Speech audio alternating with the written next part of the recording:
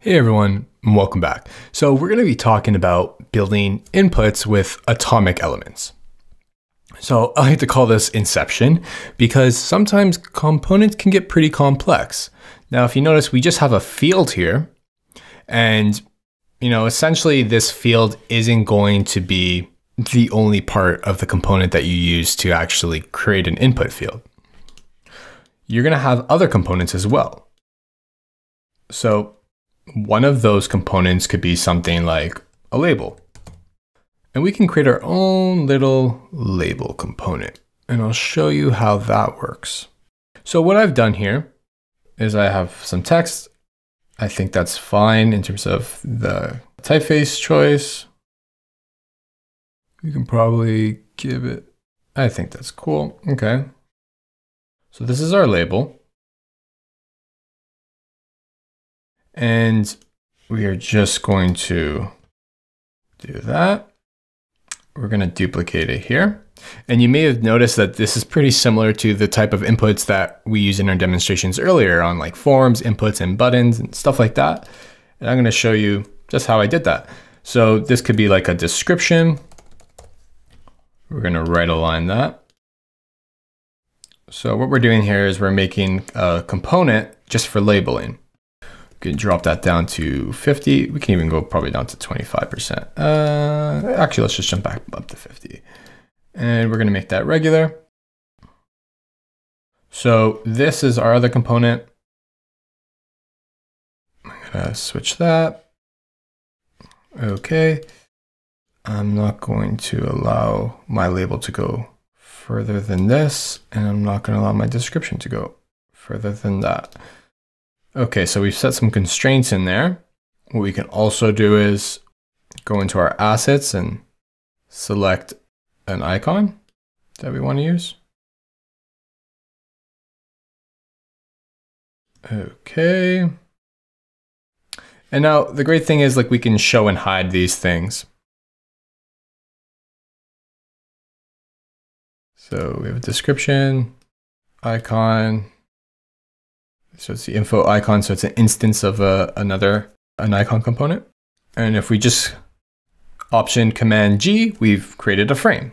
And we can call this label.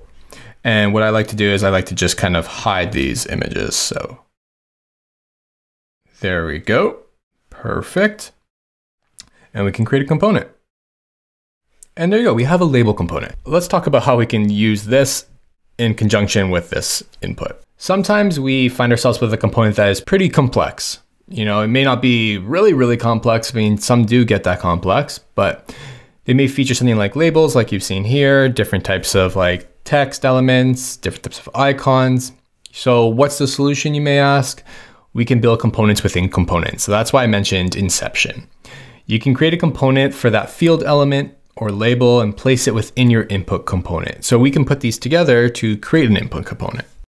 And every time you update that like individual element, this one or this one, it's going to change across the board. Sometimes you may do this depending on the context, like changing just like border radius or just label fill colors. But it's just so easy using these kind of, I call them atomic elements. It's just a game changer when it comes to building, customizing, and maintaining components. So let me show you what we can do here. So what I'm going to do is I'm actually going to create just a text component. I'll just call it input text. And this will be the main copy that goes within our input. We'll just leave it as black. I think that's good. I mean, we can even bump it up in size a little bit. And we're just going to do that. Okay, so that's fine. So these are our master components. What I'm going to do here is I'm just going to create this as a component. So there we go. What I'm going to do is I'm going to take all these, duplicate them as instances.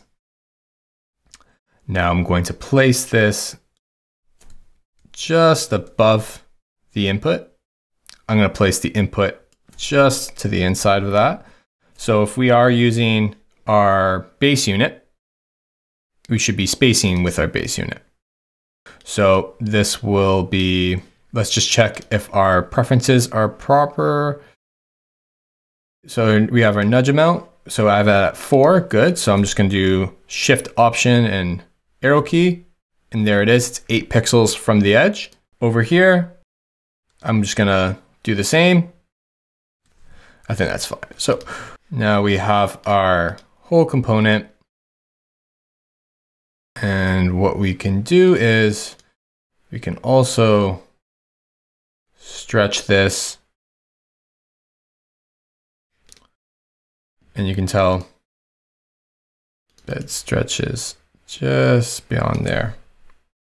If you hold down Shift Control and the arrow key, you can shrink it by your nudge amount. So I've shrunk it, as you can tell, from where it was before, aligned over here, to 8 pixels within. So now I'm going to select all of these and I'm going to create a component. It automatically gives it a component name, and I'm going to call this form field. Okay, these are our atomic elements, and this is our kind of our larger, more complex component. And what we're going to do is we're going to change the border radius to 100. And as you can tell, it also changes the border radius over there.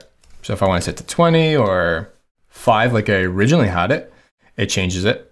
If I think that this text is way too small or way too large, I can bump that down a bit. If this label I feel like is too dark, I can change that as well. And all of a sudden, this instance has changed based off of the changes I made here. So build your components with atomic elements, and you can easily have so much control over your larger, more complex components. And that's an easy way to use atomic elements within Figma.